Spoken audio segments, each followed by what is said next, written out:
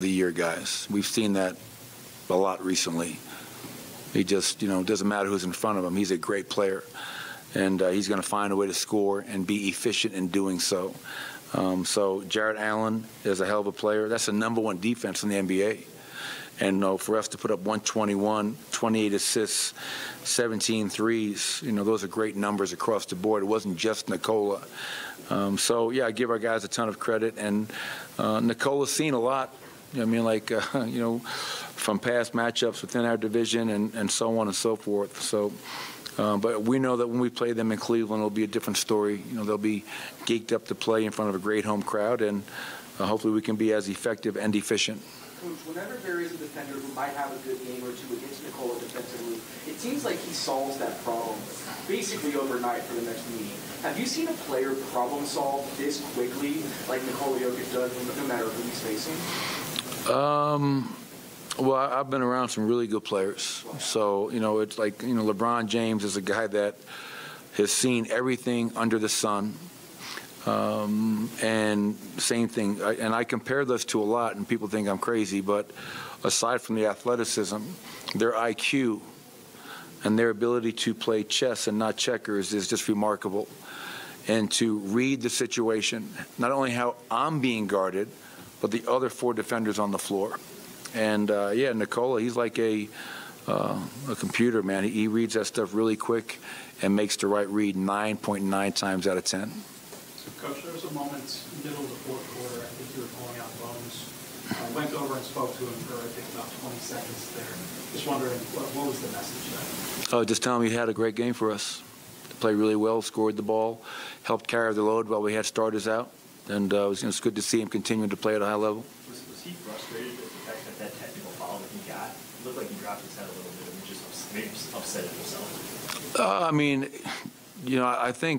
I think Bones, I think everybody on our bench thought it was a shooting foul, which it was obviously not a shooting foul. And then, when they reviewed it and saw that, in their eyes, again, I haven't seen a really good example of the video, that he inadvertently made contact with the defender's midsection.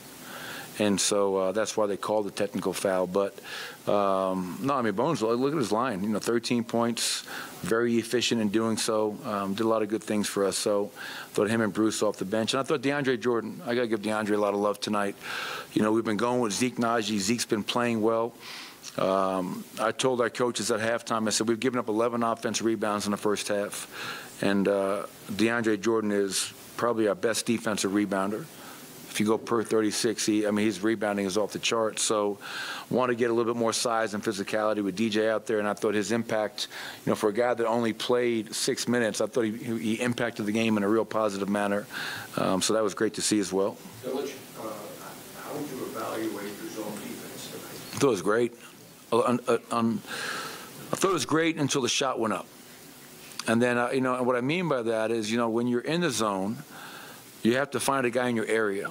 And I thought they had, we went to it, Chris, in the first half. I think they had scored 36 in our paint. They were just scoring at will. And they had only made 3 threes to that point. So it was on a free throw. I said, let's go back fist one time, what we call our zone, and see how it works. And I thought it was great because it kept Garland out of our paint. But we just had a hard time rebounding out of it. And if we can clean that up, I thought it was really effective. And to that point, I'd say in the last 3 weeks, or in the last 15 games, we've had some games where I think our zone has helped us win. And I thought tonight was one of those.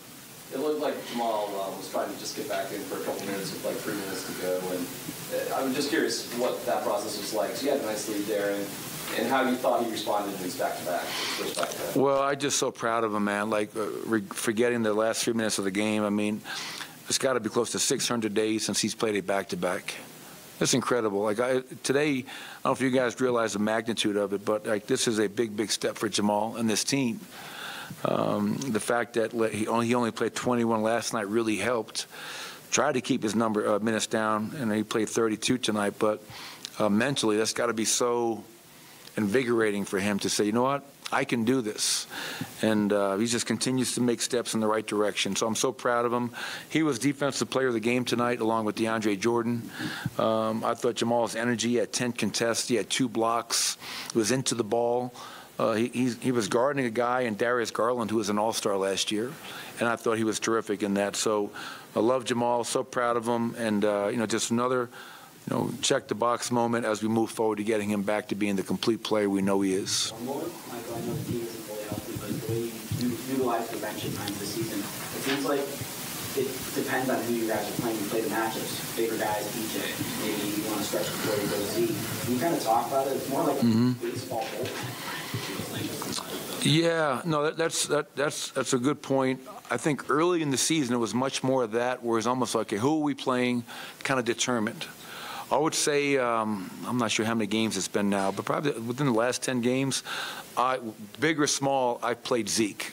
Yeah, I think, as I told DeAndre, and he's been great as a pro and being a leader, I said, listen, I need to find out what Zeke Naji can bring to the table, and I can't do that in like 2-game windows. No one can do that in a 2-day window. We need to see Zeke have an extended run. And I talked to DeAndre today as we were going through the walkthrough, and I said, just stay with me. I said, your leadership, your positivity has been impactful for me and the team, but you also got to stay ready because, if something happens, we need you to come in. And tonight was a great example of that. So earlier in the season, it was much more that, who are we playing, but been going with Zeke Naji. Zeke's done a good job, but tonight we were getting our butts kicked on the glass. And one thing I know about DJ, he's going to rebound the ball.